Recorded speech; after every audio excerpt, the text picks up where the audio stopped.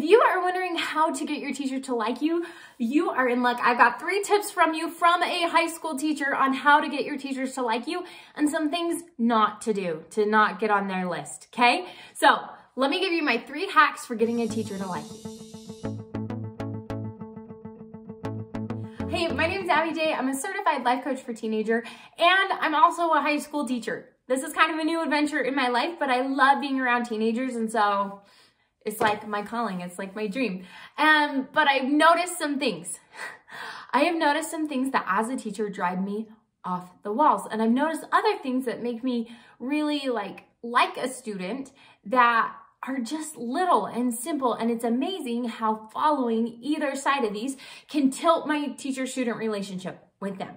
So I wanted to share with you today 3 things that you can do to get your teacher to like you more. And of course, you can go back and check out some of my original videos on how to get teachers to like you. Those tips are still awesome and applicable. Super old videos, which are kind of fun to watch. So check those out as well. But the first thing that I want to share with you is don't expect a favor from your teacher. There is nothing that drives me nuts more than when a student comes up to me expecting like a favor. And you're like, what in the world would a student expect of a teacher? Can I sit by my friend? Can I maybe not do this assignment? Can I leave and be excused for a whole class? Like, you would be amazed at the things students ask me that if they can do.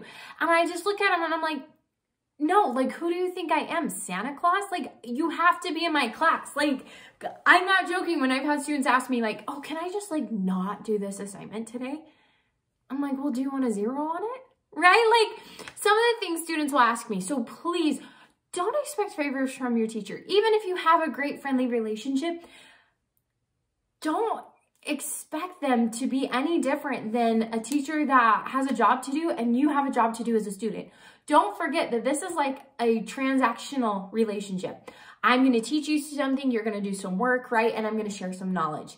And so don't expect favors in there. Don't ask your teachers for crazy things. It just is, it's kind of wearing on that relationship, and it gets tiresome because they're usually pretty ridiculous requests. The second thing is, please come prepared for class every single day. I'm not joking. Every single day I get asked if I have a pencil or a piece of paper for my students. And I get we live in a digital world, but have a pencil in your backpack, right? Have a pen. And the reason this one gets under my skin so much is because I'm teaching high school students, okay? 15, 16, 17, 18 years old. It's not my job to baby you. It's not my job to make this environment of a classroom like kindergarten. It's really not, because we passed kindergarten. And I believe it's a disservice to you if I hand you every little thing you need in life when you very well know you're going to need to come to school with like something to write with. Because guess what? When you show up for your first job, they're going to give you like a laptop. They're going to give you a little bit of training, but then you are expected to show up and do your job on your own without a lot of prompting, right? So use this skill as like a call to be a little bit more mature and bring what you're supposed to bring to class. My last tip for you, you'll have to let me know if you think this is a personal opinion or something that applies to all teachers. I think it applies to all teachers, but don't get too casual. Here's what I mean by this. I love when I have genuine friendships with my students where I feel like we're friends and I respect them, they respect me, and we have fun in class. That's something I love. I love to have fun in class. It's one of the reasons I love teaching teenagers. We get to have so much fun. But be careful you don't slip into the line of casual. I feel that especially as a young teacher that is kind of near to peer, that when this line is crossed, it creates awkwardness in our relationship that can be hard to bridge. And so don't get too casual with your teacher, and always remember there's a level of respect, okay? So call them by their preferred title, answer questions with respect, and don't treat them buddy-buddy, okay? So here's an example that's happened to me.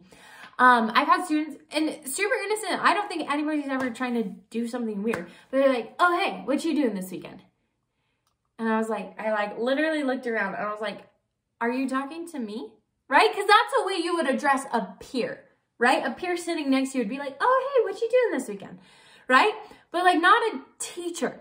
And so the appropriate way to ask that question, because I think that's a fine question, it was just asked with too much casualness for a relationship of respect, right?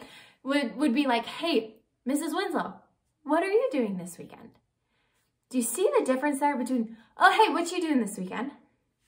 And hi, Mrs. Winslow, what are your weekend plans, right? Or what are you doing this weekend?